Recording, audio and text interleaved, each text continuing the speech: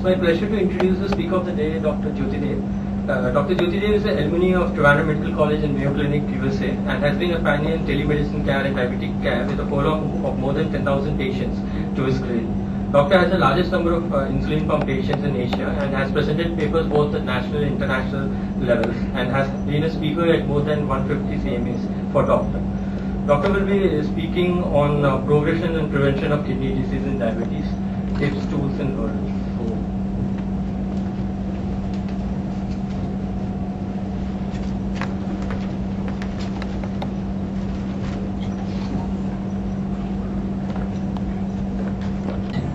Diabetic kidney disease is increasing globally, and this rise in the diabetic kidney disease could be attributed to the amazing increase in the number of diabetic patients. As you can notice from this pictorial representation which has appeared in New England Journal of Medicine last year, the blue bars over here are the probable numbers of diabetes patients in the year 2030. And we can see that in India, there is a predicted increase by 150%.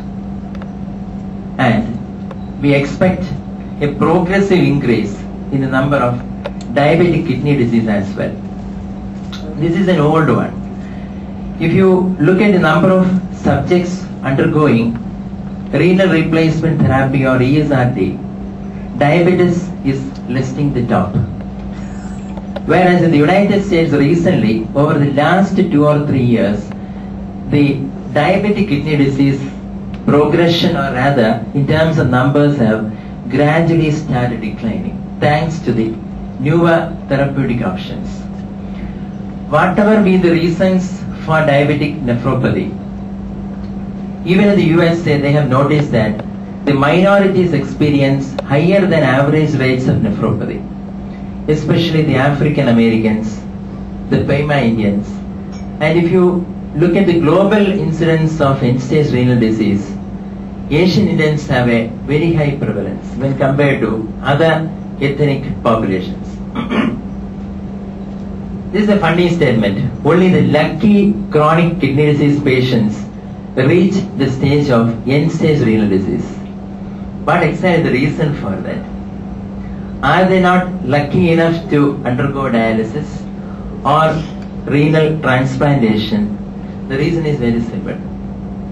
Before the occurrence of ESRT, they die of cardiovascular disease. In other words, there is a close association or very affectionate relationship between cardiovascular diseases and chronic kidney disease. Whether it is rise in creatinine levels or the occurrence of microalbuminuria, there is a proportionate increase by 1.5 to 3.5 times in the occurrence of CVD. And annual mortality from cardiovascular disease is increased 10 to 100 times with the appearance of kidney failure. And the prevalence of earlier stages of CKD is over 100 times that of kidney failure. However, the outcomes of chronic disease, kidney disease, can be prevented or delayed by early detection and treatment. This is one study which was presented in the ADA, progression of kidney disease in diabetes patients, the triad study, presented by Kingsley and his group. I am just showing a couple of slides, 1 or 2 slides. The rate of decline of glomerular filtration rate in diabetic kidney disease varies from 2 to 20 ml per minute per year. The patient characteristics associated with variation in the rate of decline of GFR have not been fully elucidated. What is the conclusion of this tiny study? It's very simple.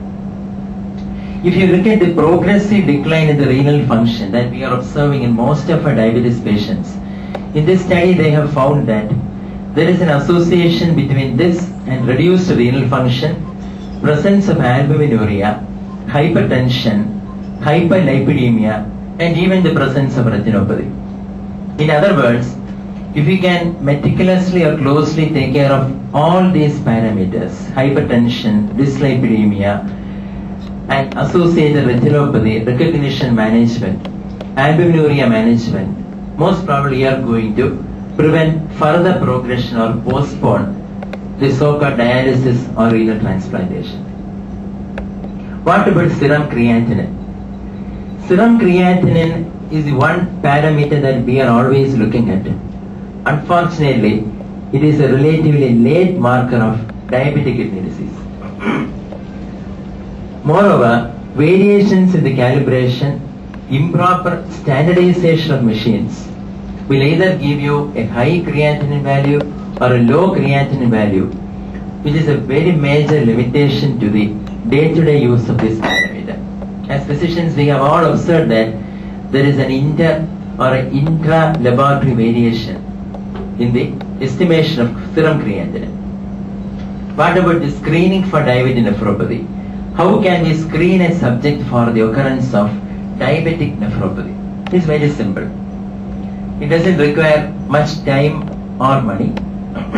Just measure the blood pressure in a diabetes patient. The normal BP should be less than 130/80. And what about the urine albumin excretion? The normal urine albumin excretion will be less than 30 milligram per day or less than 20 microgram per minute. And in microalbuminuria, it will be between 20 and 200 micrograms per minute. And this can be done annually, beginning at diagnosis, and type 1 annually and 5 years post-diagnosis. If you look at the stages of kidney disease, most of the stages have been learned in type 1 diabetes. And this is one such sort of a classification we are all familiar with. In stage 1, there is a hyperfiltration and the kidney increases in size. There is a transient increase in the glomerular filtration rate. In stage 2, the glomeruli begin to show damage and microalbuminuria occurs. In stage 3, the urine albumin excretion is more than 200 microgram per minute, with blood levels of creatinine and urea increasing. And you see that the blood pressure also starts increasing in this stage. However, it is reversible up to this stage, or rather you can prevent further progression with aggressive management. By stage 4, there is large amount of proteinuria. There is a concomitant appearance of high blood pressure.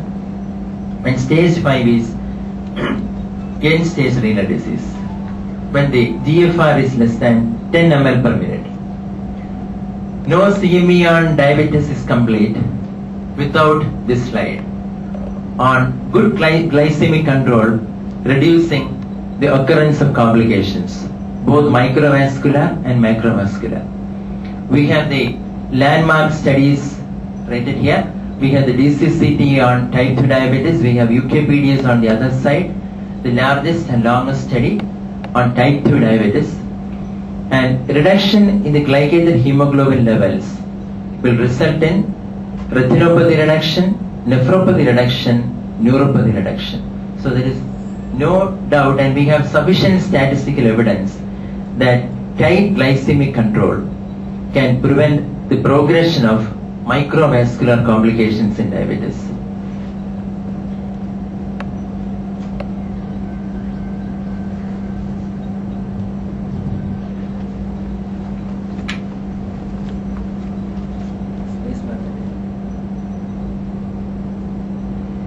But what about the ideal insulin replacement pattern once diabetic kidney disease sets in?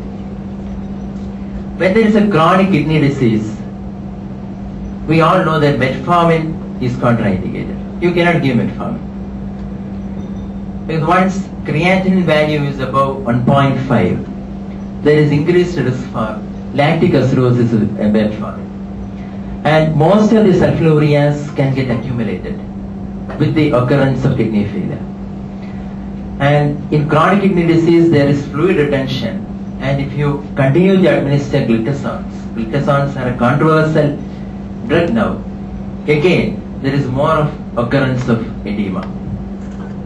And this is the ideal insulin replacement pattern as published by the ADA, the basal bolus regimen. Okay, this is one screenshot from our diabetes telemanagement system, our software, and here we are representing the A1C values of a subject when he got registered a couple of years back, when the A1C used to be 11%, and the sequential values, and the most recent one is 5.5. And this periodic sequential fall in A1C as seen in our DTMS program, we use it as a motivational tool for the patients during their physical visits to the hospital. And one another revolution in diabetes care recently is with the introduction of sensor augmented insulin pumps. And this is one such sensor which we call mini link sensor, which function like a glucometer and via a wireless mechanism will transmit the blood glucose values onto the insulin pump.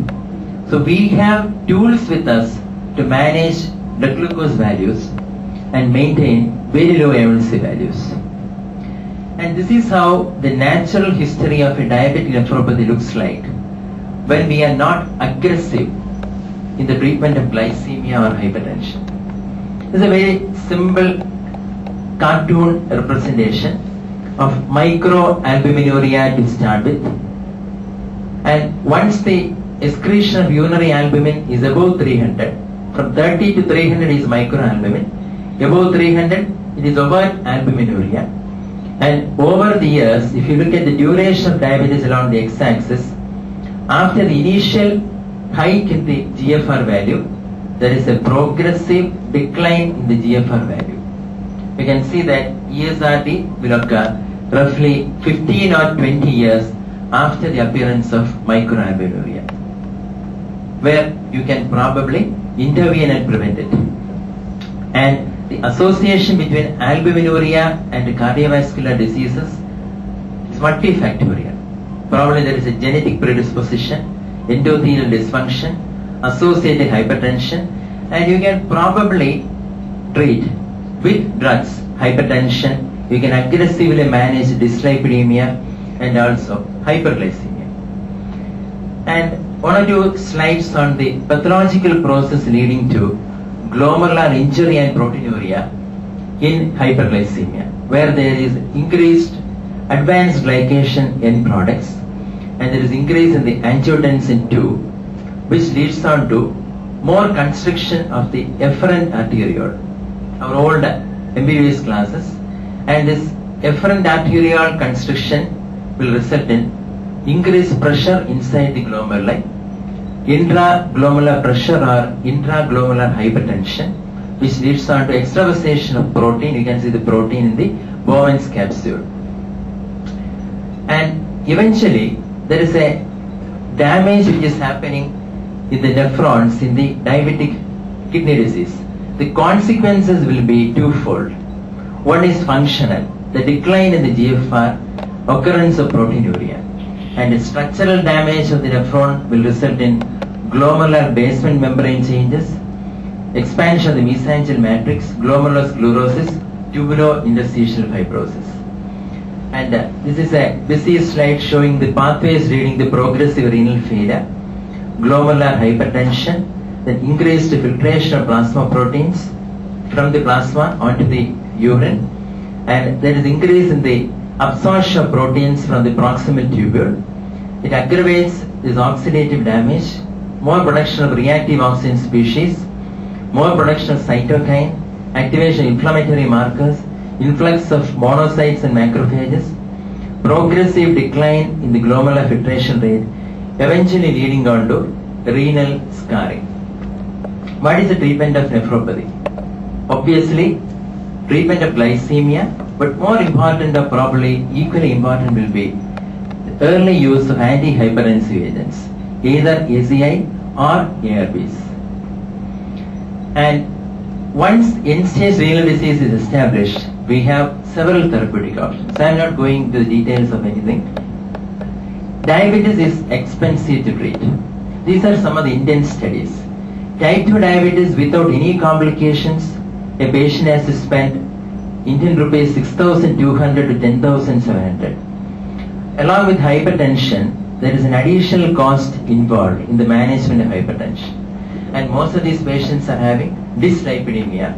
And according to the new IDF guidelines, we are also supposed to give statins and aspirins along with this. Cost of type 2 diabetes in India, patients without complications, when they go through the natural history of diabetes, they spend 18% lower cost. However, when the patient is developing 3 or more complications, there is a 48% higher cost. And with the onset of chronic kidney disease requiring dialysis, they spend 14 times more than those without any associated complications. If you go back to the economic analysis of United Kingdom prospective diabetes study, it was earlier published that the economic analysis shows that additional costs of intensive management are largely offset by significant reductions in the cost of treating complications of diabetes. Though it is said that intensive management of diabetes is 3 to 4 times more expensive than conventional management. And this is a slide that I usually show in most of my CME lectures on the IDF publication of 3 levels of care for diabetes subjects. We have the minimal care, which I am comparing to a travel in the bullock cart. We have the standard care, and we have the most comprehensive care, like traveling in a Porsche Benz car. And at least physicians in India should be striving for a standard care in which we are managing the glycemia, if possible, including the glycemic excursions, managing the hypertension with 1, 2 or 3 or more drugs, and managing dyslipidemia with statins, aiming at a A1C value of at least below 6.5. We have guidelines from ADA and IDF on the treatment goals, but if you go by the International Diabetic Federation, the target for us is a fasting plasma of below 110, a postprandial of below 145, that is 2 hours after food, and a glycated hemoglobin value of less than 6.5. This is an achievable goal. And there are a lot of articles on minimal glucose variations coming up. Glucose variability considered in combination with A1C as an independent factor may be a more reliable indicator of glucose control than considering A1C alone. This we call it as glucose excursions. This is a CDMS of one of our patients, and you can see that the blood glucose variations in every 5 minutes. This is a record, a printout of a patient measured separately on several days a week, each color denoting a day. And you can see that majority of the values are above the target between 70 and 140. And this we call it as glycemic excursions. And glycemic excursions has to do something with diabetes and the coagulation and vascular events. These glucose excursions will result in oxidative stress, leading out increased production of F2-isoprostane, 8-iso-PGFT-alpha, and this in turn will result in increase in platelet activation, reflected by an increase in the urinary excretion of platelet-derived thromboxane B2, and this will result in increase in the level of PI1 levels and increase in the vascular events. So that is one reason why we should be targeting the glycemic excursions as well, and not the A1C levels alone. And every physician will have a nightmare when we are aiming at a intensive glycemic control, though we know that it is going to prevent nephropathy or retinopathy. And this nightmare is the hypo, which can occur at night or during the daytime or during the sleep. And to an extent, newer devices can alleviate this fear if they are properly used. This is another screenshot from our DTMS where we began managing the dinner or post-dinner or bedtime glucose value at levels close to 300, and now it is around 100. And our patients on regular DTMS follow-up, majority of them are achieving very low A1C levels. And we have presented in the ADA, and this is from the journal Diabetes, available in ADA website, on achieving desirable glycemic targets without the risk of hypoglycemia using a tele-titration program. What about the blood pressure? This is one study which was published long ago, when the decline in the GFR has been studied when the antihypertensive drugs were included. We can see that the decline in the GFR started with 0.94 ml per minute per month, and with the initiation of proper antihypertensive therapy, it has come down to 0.29 ml per minute. So that is the power of introduction of antihypertensive treatment in preventing the progression of diabetic nephropathy, rather than focusing on managing glycemia alone. Blood pressure treatment goals in patients with diabetes, in general, it should be less than 130 by 80, and in patients with nephropathy, a lower if possible, if feasible, because that is more better. There are a couple of studies which are always being discussed with angiotensin II receptor blockers. One such study is RAN-AAL, and we have another one with irbesartan in diabetic nephropathy trial. And here losartan 50 to 100 milligram is compared with placebo. I am not going into the details. Anyway, the primary endpoint of these studies were to look at the doubling of serum creatinine and end-stage renal disease or death. And we have seen from this study that there is a reduction by 16% when losartan was used, and a reduction by 20% with irbesartan 150. And when in irbesartan versus amlodipine, it was less than 23%. And in the IRMA study, when irbesartan 150 milligram was compared with 300 milligram, there was an amazing difference. You can see from here that the development of clinical proteinuria in the study subjects with microalbuminuria were reduced by 39% in 150 milligram group versus by 70% in the 300 milligram group. And that is one reason why most of us are preferring irbesartan 300 milligram in preventing proteinuria if microalbuminuria is detected early in our diabetes subjects.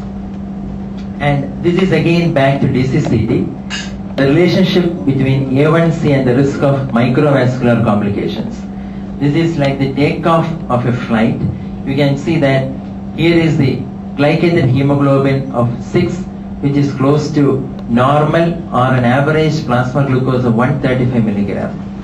And with increase in the glycated hemoglobin levels, there is a progressive increase in the occurrence of all these microvascular complications. In other words, there is nothing called a normal A1C value. Nowadays it is said that A1C is a continuous variable. Lower the A1C, the best. Glycohemoglobin as a determinant of increased fibrinogen concentrations and low-grade inflammation in apparently healthy non-diabetic individuals. A1C is gradually evolving as an investigative tool which can be used even in subjects without diabetes, since it can evolve as an inflammatory marker.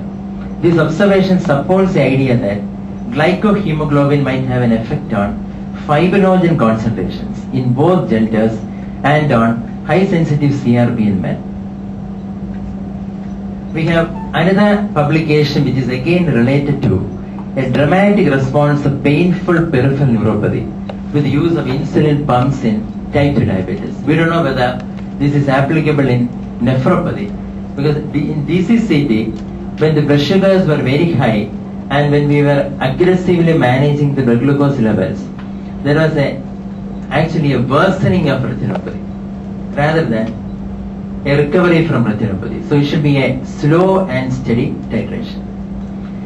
And this is one small video on the real-time insulin pump in one of the type 2 diabetes subjects. You can see that in the modern real-time insulin pumps, rather than having the pump and infusion set alone, we have the insulin pump which displays the blood glucose values and it changes every 5 minutes. Ultimately, we have 3 targets to look at managing the diabetes. We have the A1C, that is the average blood glucose, we have the blood pressure and the cholesterol, and we have set goals for all the 3. However, we have some more additional targets.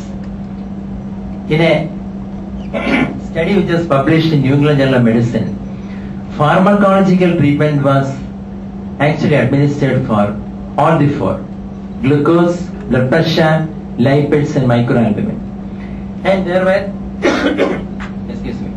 there is an aggressive behavioral modification therapy in terms of educating the patients on exercise, diet and smoking. And you can see the odds ratio progression, and we have all the microvascular complications as well as autonomic neuropathy favoring intensive management of all these parameters. However, recently there was a controversy on intensive glycemic management when the ACCORD study was published, Action to Control Cardiovascular Disease and Diabetes, and there was a little controversy on more number of subjects in the intensive arm dying early. And now, with the publication of ADVANCE and other studies, we are still sure, and the consensus is again towards aggressive management of all the parameters. However, individualization of treatment goals are essential, mandatory.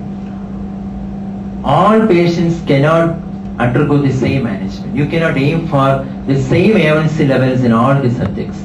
It depends on several parameters. You have to look at the coexisting illnesses. You have to look at whether there is an associated autonomic neuropathy, whether the patient is over the age of 65 years with multiple comorbid illnesses, where you have to probably aim at A1Cs which are more than 7 and less than 8. And interventions to decrease the progression of diabetic nephropathy.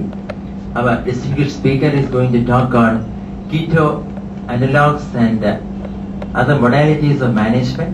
Our little experience with ketosterol, we have administered in 42 of our type 2 diabetes patients with creatinine values of above 1.5 and less than 3.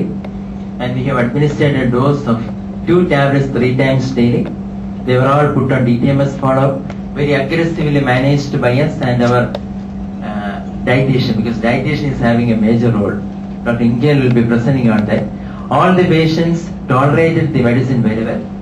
I cannot call it a medicine because it is not a drug. And 6 months, only 4 of these 42 patients progressed to advanced renal failure.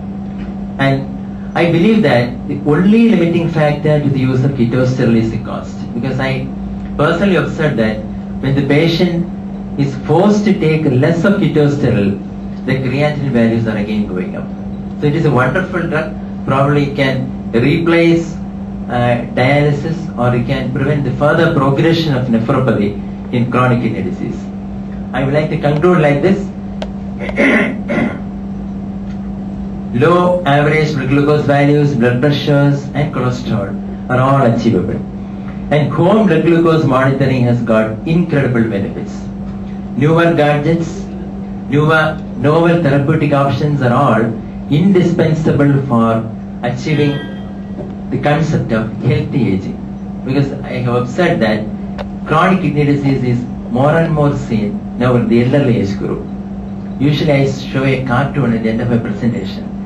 And now I have displayed a news which has appeared just now, similar to a cartoon. Thank you very, very much for your patient listening.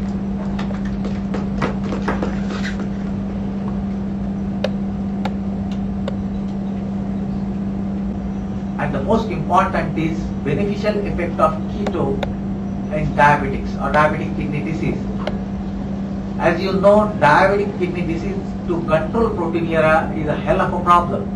Even if you put patient on ARBs or combination of ARBs and ACE inhibitor, tight glycemic control, it's very, very difficult to control albuminuria. And keto diet would definitely help you out. And this is the proof. There is a significant reduction in proteinuria after patients were put on keto diet. Another beneficial effect of keto, it enhances insulin sensitivity. This I had seen myself in many patients where after putting patient on keto analogs, their insulin requirement has come down. Probably it's because of improvement in the nutrition and reduction in the inflammation, but yes, beneficial effect is there. It helps to prevent metabolic acidosis. As you know, in chronic kidney disease, there is a burden of H ion, and the routine essential amino acid supplements sulfur, which has got a high amount of H ions. These are not supplemented with keto analogs, which prevents metabolic acidosis, and it has got a very beneficial effect. It prevents protein degradation, it prevents osteoporosis, and this is the proof. Again, a meta-analysis which shows keto analog improves metabolic acidosis. It corrects dyslipidemia. The theory is that metabolic acidosis is corrected, plus there is reduction in proteinuria, which leads to correction of dyslipidemia. And this is also proven with the one study, where they have shown after putting patient on keto analogs, there is an increased HDL level, a reduction in LDL, significant reduction in total homocysteine, and reduction in CRP levels. So which indicates that keto diet also helps to correct dyslipidemia. It corrects hyperparathyroidism. Basically, these keto salts are supplemented with the calcium. So calcium is supplemented, plus there is a correction of metabolic acidosis, which results in improvement of serum calcium, then reduction in phosphates and reduction in serum parathyroid hormone levels. This is not only theory, again proven with the bone histology. After patient was put on a keto diet, this is a normal bone histology which improves significantly after the keto diet therapy. So that itself is a proof which indicates that keto diet helps to prevent hyperparathyroidism. Now the role of keto analog in epidemic of diabetes. So this Professor Teplan has shown in 2005 that it reduces inflammatory parameters, reduces insulin resistance, it reduces erythropoietin requirement, reduces fat or reduction in weight, reduces proteinuria, and it improves nutritional markers. So these are beneficial effects in diabetic kidney disease. Does keto really work?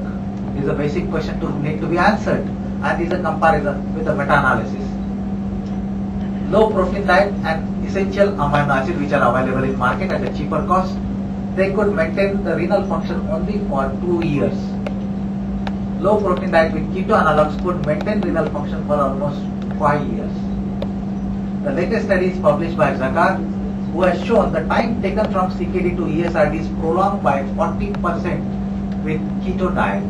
But at the same time, what he has shown, the cost of keto diet is 1/10 of dialysis cost per annum.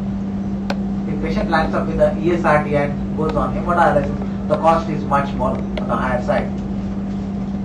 Prolongation of renal replacement therapy. This is a very, very popular question asked by patients to me. Can we prolong dialysis? Yes, you can try it out. It is possible. What you have to do, put patient on very low protein diet. Very low protein diet means only 0.3 milligram per kg per day, combined with keto analogs. And this study has shown that it could prevent renal replacement therapy or dialysis for almost 2 years. And that's quite a significant period. This is my experience with keto diet. Few of my chronic kidney disease patients put on keto diet and look at their serum creatinine levels from 2002 to almost 2007-8. The significant observation in this, the patients whose creatinine level was below 5, they have shown improvement in the renal function. Their creatinine further dropped. When to start keto? Well, the consensus says that when GFR falls below 60 ml per minute, or in diabetic kidney disease, when there is evidence of microalbuminuria, one should initiate patient on keto therapy. Can anybody make out what is this?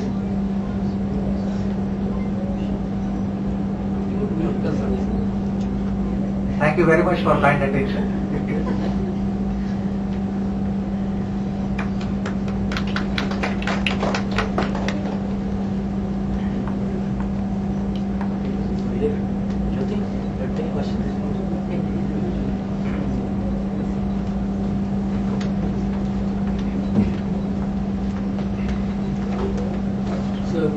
Any questions or queries, so you can please address to them.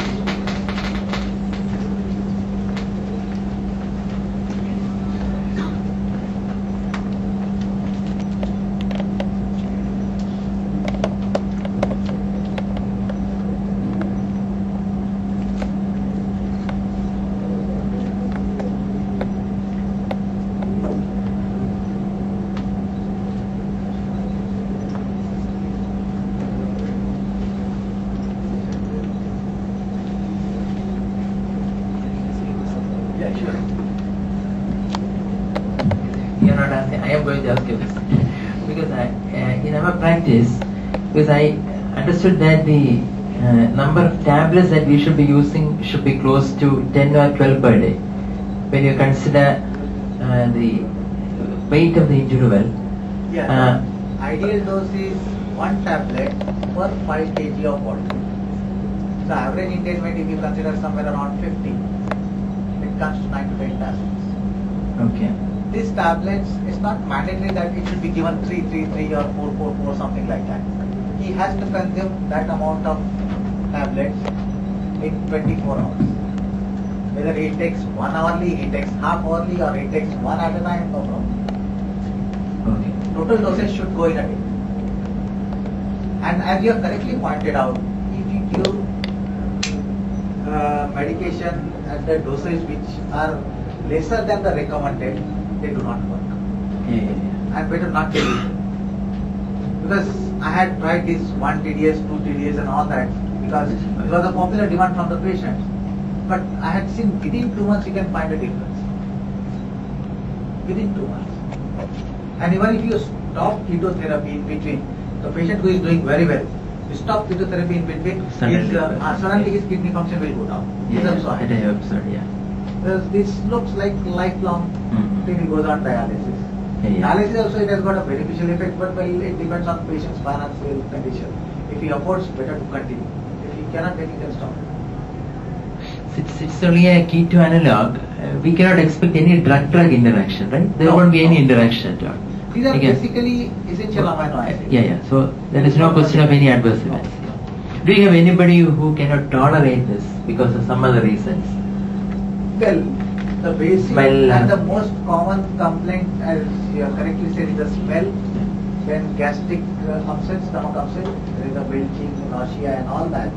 I tell them to take the medication after food, after meals. And you increase the cap. Suppose he is supposed to take 3 tablets at a time. I ask him to take every 15 minutes or every 20 minutes. It's better tolerable. Rather than taking 3 tablets at a time, the size is quite big. Yeah. It's something like vitamin B supplementation. You keep on getting belching sensation and all that. If it takes 1 tablet at a time for at a gap of 10-15 minutes, it's much better. Because I don't have any patient who hasn't tolerated this drug. Though the officials have told me that this is a probable limitation to the use of this medication, but I have no patients who have told me that I cannot take it because of the belching or abdominal discomfort or because of nausea. Absolutely. They are tolerating it very well. But probably when we go up in terms of higher doses, they are probably going to develop. Usually problem starts after say 9 tablets per day. Oh, okay, right. See, 3 tablets is quite a big size. Then they start complaining. So for an average person who is 65 kilograms weight, I mean, on an average, how many tablets you are using in your practice per day? Just divide age by 5. So you are using the optimal dosage. So you mean to say that lower dosages are not useful? Not useful. Where the dosage below 9 tablets per day in India are not useful. At least minimum should be 9 tablets. This is not shown in any study. This is my experience. Yeah. The ideal recommended dose is 1 tablet per 5 days. But in Indian science, up to 9 tablets, it works very well. But even single tablet below that, 8 tablets or something like that, it doesn't work. Minimum is 9. 9 and above. Thank you.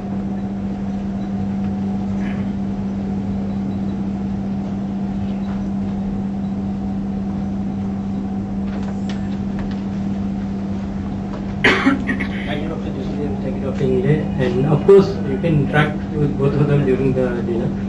And may I request Dhananjay to give a moment to Dr.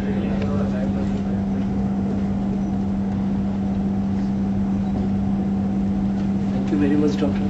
My pleasure. My pleasure.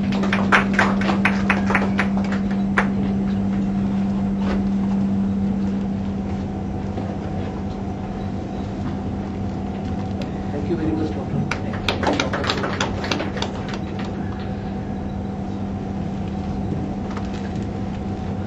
On the information related to the product and everything is given on our company website, and also when our field people do work, please be free to ask for the catalog.